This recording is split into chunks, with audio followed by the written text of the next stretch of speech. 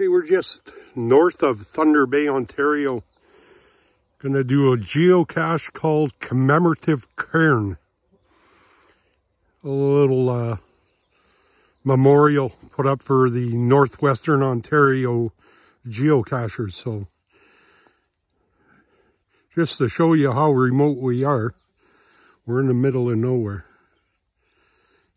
Bugs are horrendous. And it's still, what, May 26th, I think it is. So we'll take a spin to this cache. It's just up ahead.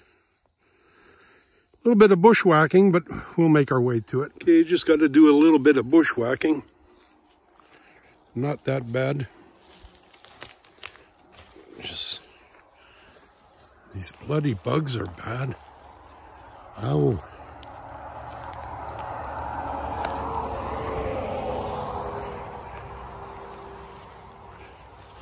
Hear a bit of traffic on the highway 527 to Armstrong, Ontario, and there it is. Now this guy that put it out, holy mackerel, his name is Chris Dom. That's his geocaching name. He actually brought these stones and cement, got a plaque made up,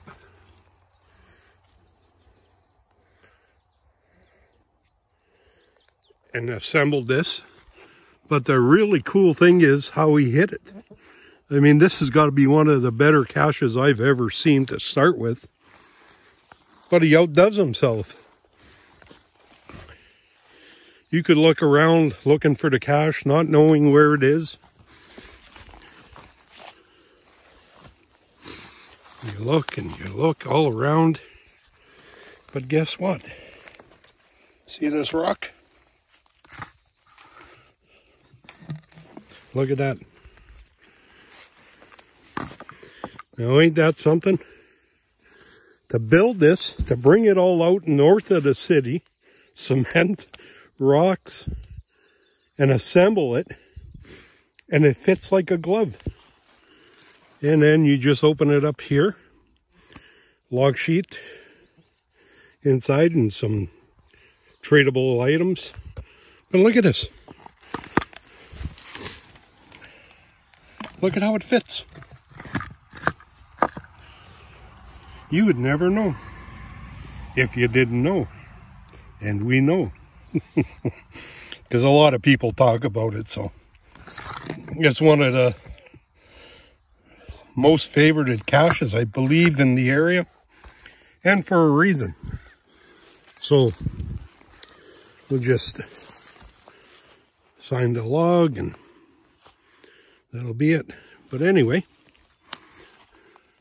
thought I'd share that with you because it's an amazing feat just to bring all this equipment to do this and then have that piece fit so perfectly in the middle of nowhere. Anyway, hope you enjoyed that one. We sure did.